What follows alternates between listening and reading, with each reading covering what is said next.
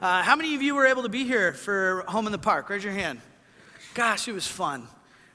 We had this like spirit of joy that kind of overwhelmed the crowd, and as we were able to do baptisms in the river at Lakeside Park, which I'm still a little bit bitter about. They call it Lakeside Park and it's a river. And then we celebrated with a full rock band, and just like this spirit of celebration was just with the crowd.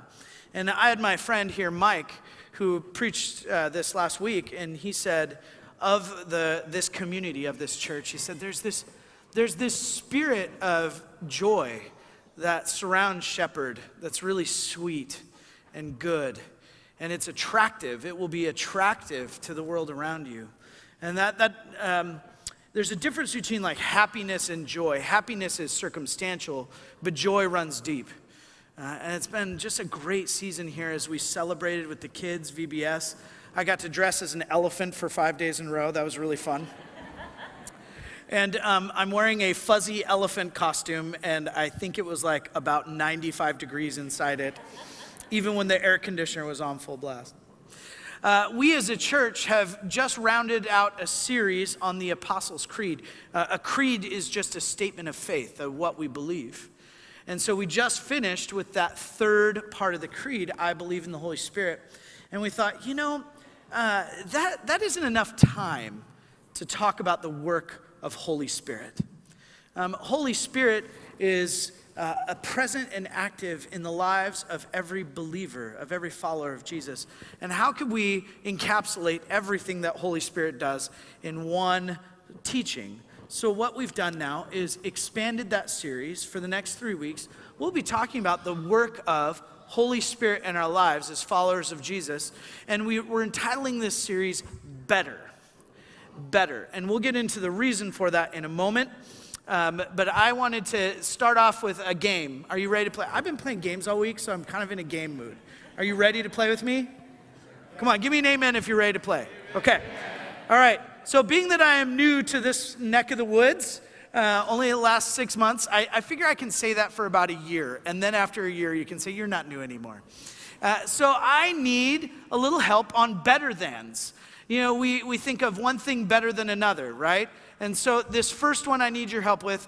Is Starbucks better than Caribou, or is Caribou better than Starbucks? So give me a cheer if you vote for Starbucks. Ready? Go. Okay, I'm a little afraid to ask. Give me a cheer if it's Caribou.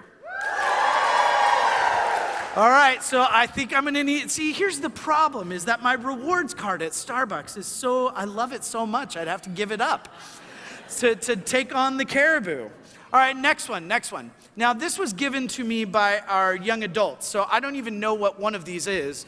But is it a Birkenstock or Chaco? These are both apparently sandals. So if you are a Birkenstock fan, let me hear it. Okay, now if you are a Chaco fan, let me hear it. So I think the Birks win. I'm just gonna tell you, sorry, like the Birks in California were out in like 1992. So we all wear rainbows, made in San Clemente, right? Okay, so I'm gonna have to reinvigorate my love for Birkenstocks. And now this is the most controversial. We are a house divided, I know this. However, is the Vikings better than the Green Bay Packers? So if you are a Vikings fan, let me hear it.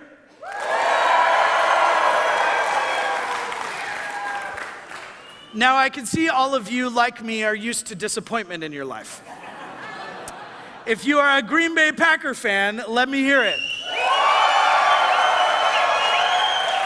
All right. So we clearly have some idea of this concept of better than, that one thing is better than another. And I've been experiencing this in my life recently at the promise of a company called Baldwin Lightstream, who provides my internet. Baldwin Lightstream has, you know, like the coaxial cable that goes into my house.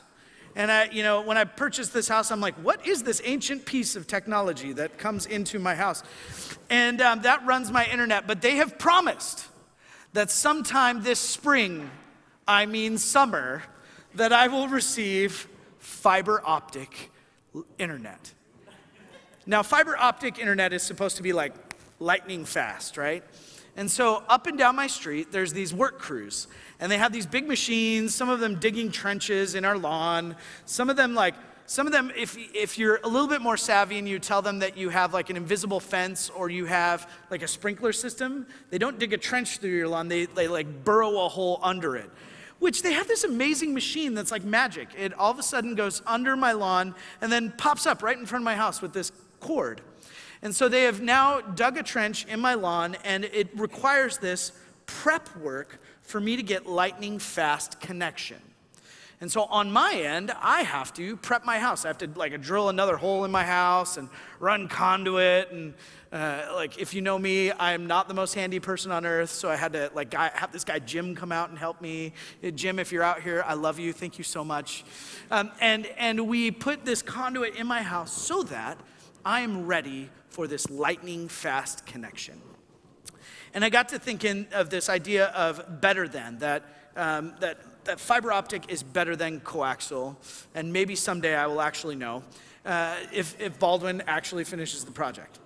But this idea of better than, I was thinking about Jesus' teachings when he began to talk about the work of Holy Spirit.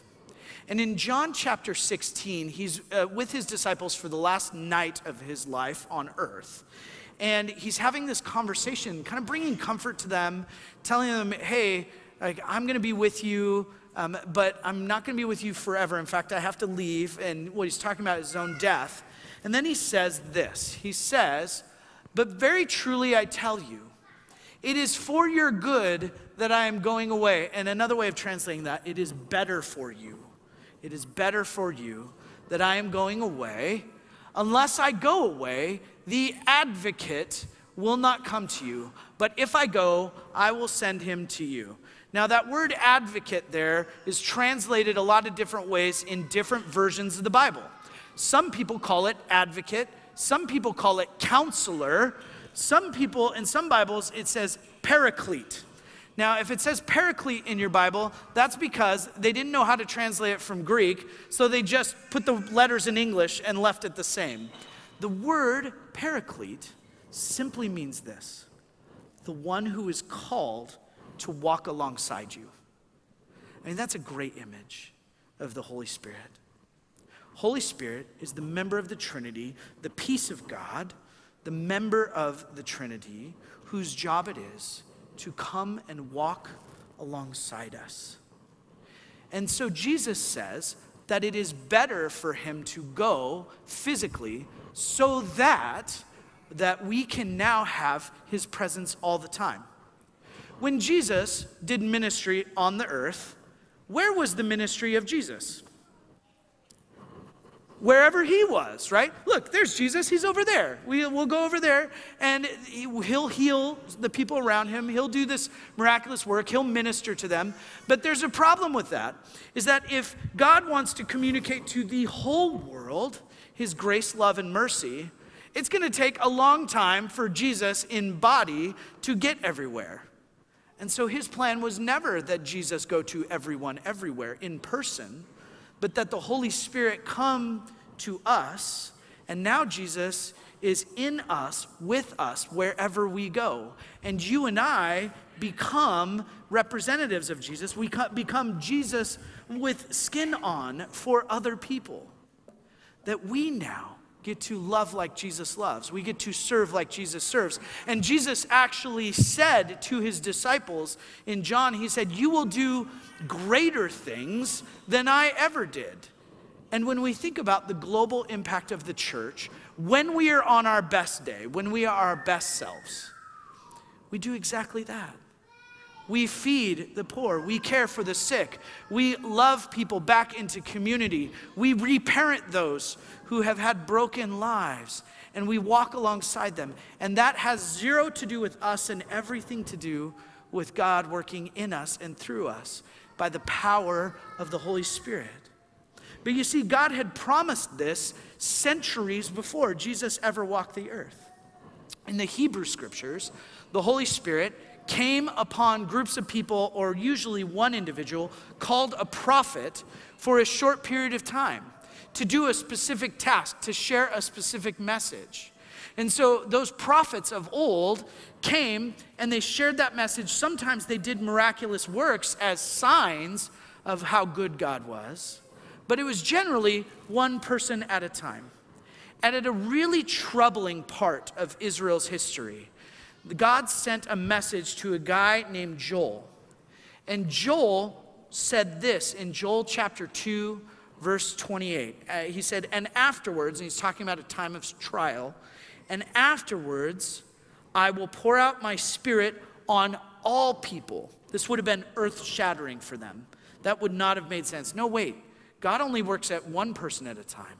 He only picks one person to speak for him. I will pour out my spirit on all people. Your sons and daughters will prophesy. Your old men will dream dreams. Your young men will see visions. Even on my servants, both men and women, I will pour out my spirit in those days. And it was a rarity for the Spirit to choose, quote unquote, in that culture, a female prophetess. But now this promise is saying, no, no, no. I am leveling the playing field. I am now taking all of your kind of cultural mindsets, all of your presuppositions and the way you look at the world, and I'm about to change it all. And the one hinge point in all of history for that was Jesus. Jesus came and he rehumanized us. He went to the cross for every human. He gave his own life so that shame and sin and the devil and anything broken in this world can no longer claim us. And even though we might feel those chains grabbing at us, even though we might feel at times the ache of the old wound, that Christ has said, no, I come to set you free. And in order to help you live free, I send the Holy Spirit. And this is for everyone, everywhere. This is available to every human. And that's a big promise. And so now we're waiting for hundreds and hundreds of years for that promise to be fulfilled. And Jesus is that linchpin. He says, okay, everything's prepped. Now you're ready for your lightning fast internet.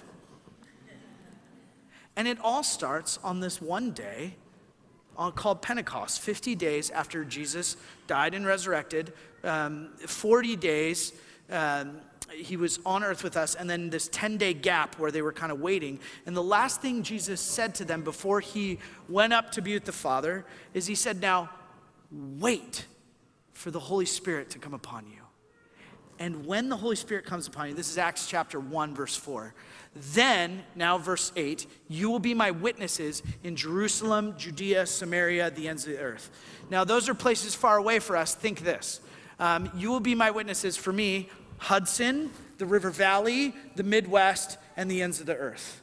That our influence grows as we love like Jesus loves, as we serve like Jesus serves, and we are supernaturally empowered to do that by his love in our lives, by the empowering presence of the Holy Spirit. But if you remember back, what was that first word that he said? Wait.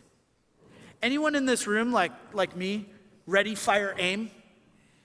No? Okay, I'm the only one. So here's the deal.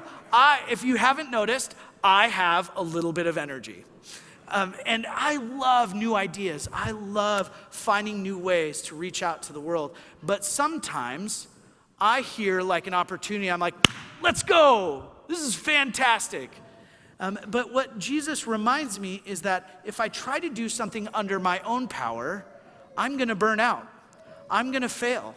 I'm not going to be able to complete the vision, because where's it coming from? It's coming from me. And so Jesus says, wait for the Holy Spirit. So these guys are all waiting in their room, hanging out. 10 days go by. When's it going to happen? I mean, Jesus said, wait. How long does he want us to wait? And then all of a sudden, like the reader, Jerry, he read the text for us. It sounds like a rushing wind. And then tongues of fire, what looks like fire, appears over their head. And all of a sudden they're like human candles, which would be a little bit weird to me. But here's the thing. This presence of the Spirit represented as fire is like when Jesus said, "You are the light of the world." And so now this presence of the Spirit that appears like fire over them and compels them to what? Do something absolutely insane. They start speaking in other languages that they never learned. This actually happened to my friend Tim when he was on a mission trip, when he was young, when he was in college. They needed a translator. He didn't speak a lick of Spanish. And they're like, "You're going to translate this message." And Tim's like, "No, I'm not. What are you talking about?" And he gets up and he is able to communicate in Spanish, though he never learned the language. And to this day, he speaks it fluently. These things happen, and they're weird, and I don't understand why they happen in certain contexts and not all the contexts. But I do know this, they always have the same purpose. And that purpose is that God wants to communicate his love and grace to a new group of people. And so this is important about this text. It isn't just about the languages. It's about the people who heard them. At this time in Jerusalem, there were people from all over the known world coming there to worship. People who couldn't communicate with each other. And now they're hearing this gospel message, gospel means good news, in their own tongue, in a way that they would not have expected coming into town. And this undoes something that happened way early in the Hebrew scriptures. Before the people were the people of Israel, before any of that, there was a man named Nimrod, and he was a king. And he said, "I will make for myself a great nation. I will make my name great." And then he began to gather all the people of the world, and he built a tower. And that tower is called the Tower of Babel, or Babel, right? And so when people are babbling, it's from this story of the Bible. God looks at that and says, hey, all these people are unified, but they're unified in a really negative way, a self-destructive way. This isn't good. And so God confuses their language and sends them off. And then he picks a guy who may as well have been as good as dead, a 80-something-year-old guy who has no future, no kids. And he says, "You, Abraham, I will make you into a great nation. I will make your name great." You know what the thing is? God loves the underdog. God loves to take people who are just ordinary people, who aren't the shiniest of the shiny, who aren't the best of the best. And sometimes he takes those people too. And he says, "I'm going to do something great with you, but it's me that's doing it, so that you know that you have to rely on me." God's heart is so that the world would see all the things that are happening and realize that it's God's good heart and good nature and love and ascribing unsurpassable worth to every person. And so this event happens, and it's now fulfilling what had been promised in the gospel or the book of Joel, now in Acts. And so this good news message of Christ and who he is goes out to all these people, and there's a group of people there who are like, it's the Feast of Weeks. They're just drunk. They're mocking them because they hear all these languages and think, hey, they're slurring their speech. And Peter stands up. And Peter begins to preach to them, to tell them just who Jesus is. And remember, it had only been weeks since Jesus had been crucified in that very city, a terrible sinner's death, a criminal's death. And Peter, who was the same guy who, when they came to arrest Jesus, does two things. One, he pulls out a sword and tries to defend him, cuts off a servant's ear. Jesus says, hey, no, if you live by the sword, you'll die by the sword. That's where we get that phrase. And then when he realized that he'd done wrong, Peter does the exact opposite. He runs and hides. This does not sound like someone who's very brave to me, does it? It does not sound like the best of the best to me. In fact, it kind of sounds like something that I might do. Just being honest. But God had a different plan for Peter. And because of the empowering presence of the Spirit, then in Acts, Peter is able to get up and preach to them. And I'm not going to go through the text, But he says to them, hey, remember this prophecy in Joel? It's being fulfilled in your presence, in your hearing. And this Jesus whom you crucified, God has made to be the Messiah. And he has given him to rescue all of you. And then the people, it said they were cut to the heart. And they said, what do we need to do? What do we need to do? And Peter says, look, just repent, which just means change your mind. Change the way you've been thinking. And come and be baptized. And you'll receive the Holy Spirit. All the same things you see these people doing, you'll do them. And the Holy Spirit goes on all throughout Acts to do amazing things. The title of the book of Acts is Acts of the Apostles. They should have retitled it Acts of the Holy Spirit, because the book is about how God in Holy Spirit is working in all of us to carry his message of grace and love and mercy to rehumanize the world.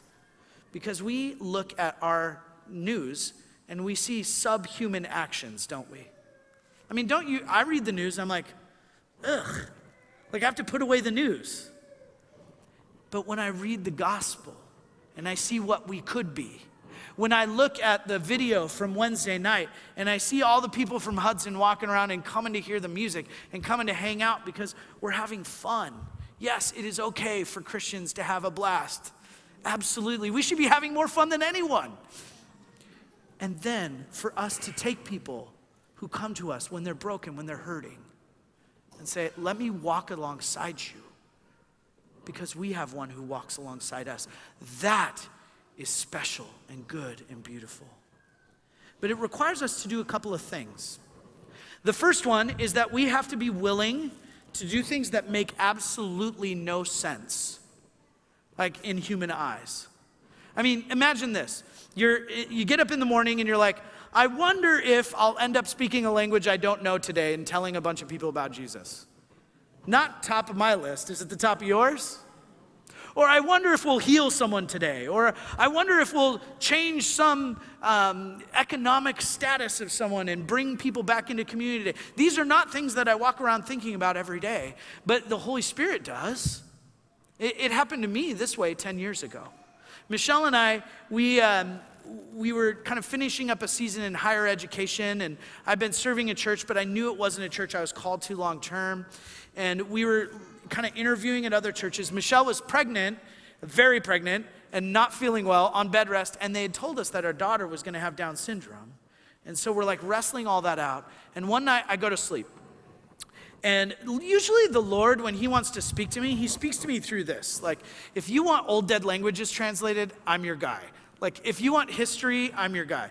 But when God wants to speak in a dream or something like that, that's Michelle's world. Like, I've learned to trust that when Michelle wakes up and she's like, hey, I've been praying about this. I think God wants us to think about this. Or God woke me up and I'm supposed to pray for this one person. Like, that is the way the Spirit empowers her. So I had this dream one night that I'm supposed to plant a church. And you ever had a dream that was like super vivid? And you're like, you wake up and you're like, wait, did that really happen or not? Maybe I've just been watching too much TV, I don't know. But I wake up and I begin to articulate this dream to Michelle. And she's brushing her teeth, and she's kind of leaning against the counter. And I said, you know, God, I feel like God spoke to me in a dream, which is always a little suspect, right? And then I began to articulate all the things, and Michelle went like white. I was like, are you okay? Are you gonna throw up? Are you okay? Like, what do I need to do? You know, if you've ever been around a pregnant lady, like, you're ready to do whatever she needs you to do, right? And so Michelle says, she says, honey, like, I had the exact same dream last night, but I wasn't gonna tell you because I don't wanna do it. And I didn't blame her, right? Because I thought starting a church was like for crazy people. In fact, I told God two things. There's two things I never want to do. One, I don't want to start a new church. Crazy people do that kind of stuff. And two, Jesus, I don't want to be the pastor of a bigger church. Oops. Do you know what I'm learning? Never tell God what you don't want to do. And so we were in this season of like interviewing at other churches, but this idea kept nagging at us and we had to be faithful to it. So we did what every smart person does in entrepreneurship. We Googled it. We Googled how to plant a church. And we took a church launch plan, a business plan, and we ordered a couple books online, and she's on bed rest, and we're working on this thing. I mean, just to prove to God that it was a dumb idea. You know, like, God, we don't have to do this. That was a terrible idea you had. You should really consult me before you give me these things. And you know, it's like the Lord, a man plans his steps, but the Lord guides his path. I think it should be edited to say, but the Lord laughs at him. And we began to articulate this plan, and we took it to a friend of ours who's a pastor and showed it to him, and he said, hey, this is a great plan, but you have two problems. You have no money and you have no people. I'm like, see, God? Can't do it. Took it to our best friends around dinner at their table, and they said, hey, we're in, but other than us, you have two problems. Hey, I know. We have no money and no people. Must mean we don't have to do this. But then all of a sudden, guess what happened? People started showing up, and money started showing up. And a group of people formed, and it was nothing that I did at all, nothing that Michelle did. It was all the Holy Spirit working in multiple people's lives. And then we created this new congregation called Radiant Church that is a place for people in California who like normally wouldn't fit into church. It's a place where people are loved exactly like they are. We call it warts and all. And God has been doing some amazing things. And here's the thing about the Holy Spirit, is that as we are open to him connecting us with that lightning fast internet, as we let Jesus do the prep work in our heart, we begin to recognize his voice faster. We begin to recognize God in different ways, and we learn the disciplines of what to do when we think we're hearing from God. So now we go to our small group and we say, hey, we feel like God might be moving us to do this. Would you pray on it and let us know, if the Lord stirs anything? We really look at the cost, and sometimes the thing we're called to do is absolutely crazy on the human spreadsheet, but on God's spreadsheet, it's exactly what he wants us to do. And if God hadn't given us that experience, then when Nancy Moore, the search consultant for Shepherd of the Valley, called me, I would have said, no thanks, I don't want to be the pastor of a big church. But instead, because the Holy Spirit had been working in me and softening me and readying me, then now I'm here with you. And we get to have this season of life together. And it's the Holy Spirit working in your search team, and then also working in my family, and really Michelle again, because she was like, Jeremy, don't say no to them. I remember that dream I had a few months ago. You see, the Holy Spirit calls us all to crazy things, but we have to be willing to wait for him to do the prep work. We have to be willing to offer to our small group or our community that prays for us the thing that we might be called to, and say, Lord, show us through this community. And then when the Holy Spirit shows up, we got to be willing to look silly. Will you look silly with me to share the love of Jesus?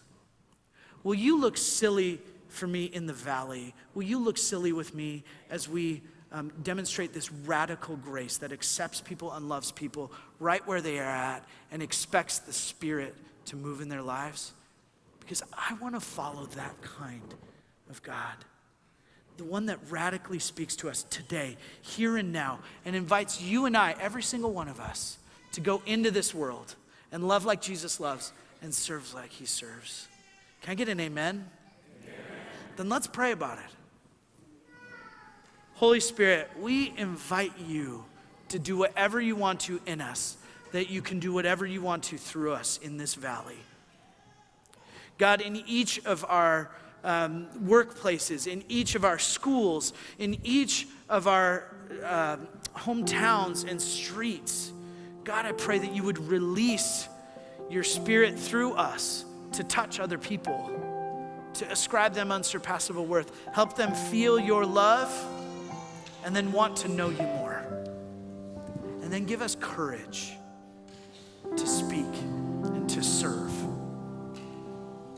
In fact, God, we pray that you would build your kingdom in us and through us, so much so that it's an irresistible force of love in this valley.